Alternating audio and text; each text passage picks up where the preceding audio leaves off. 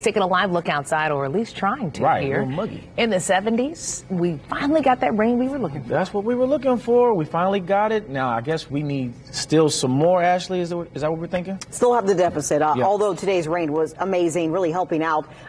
We've had rain. Now we have a little fog and a little mist kind of stuck in the atmosphere. Sometimes that's hard to get rid of. So expect that to stick around for a little bit longer. Let's talk about rainfall totals, something I'm incredibly excited about.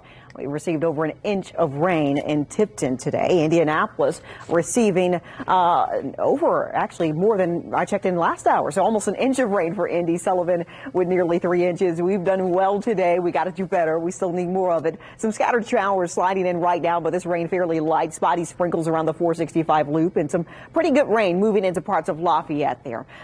This system has brought us quite a bit of rain for today, and I think there's a better chance of rain coming our way on Tuesday into Wednesday. We'll monitor that system, but the weekend looks dry. A spot shower right now around Warsaw, Indiana. Area south of Interstate 70 quiet. Okay, looking outside.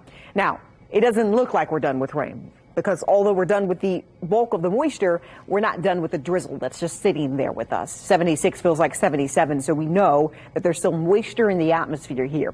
We're going to knock that moisture out of the atmosphere slowly. I think any chance of rain this evening mainly sits to our south, so if you're headed to that Carlos Santana concert, grab the rain gear. It will not be raining at all times there at Ruoff, but enjoy your evening. Temperatures falling to the mid to low 70s late tonight, and tomorrow starting your day with temperatures in the 70s.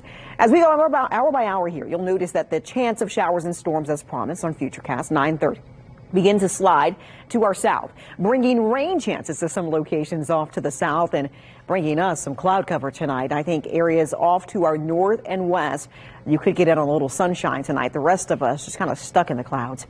82 degrees is where we're going tomorrow. So we're going to bring you back to the 80s with low humidity this time. 82 for Terre Haute, about 81 in Fort Wayne. Numbers are warming up slightly, and there is a warming trend this weekend. But both Saturday and Sunday are great because high pressure is in control, humidity is low, and sunshine sticks around with us.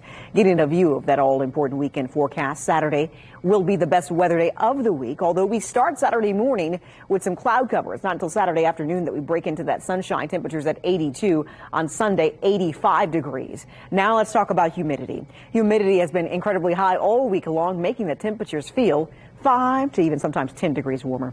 Well, now humidity dropping off, becoming more comfortable here on Saturday and Sunday. By Monday, that humidity comes back to us, right? We'll have another system roll through, a cold front sliding across the area, bringing showers and thunderstorms here. The showers and thunderstorms next week, they will bring the cooler into the week. We're really looking at a fantastic week of weather. As we look at the trend, we're going to bring you 90-degree temperatures by Monday. Temperatures falling off after the cold front, becoming more comfortable by the end of the week. So this forecast includes a lot of comfortable days. Peterman Brothers heating and cooling forecast. The weekend looks great in the 80s. Pick of the week on Saturday. By Tuesday, tracking showers and thunderstorms. The end of the week will bring temperatures in the 80s, near normal, with dry conditions.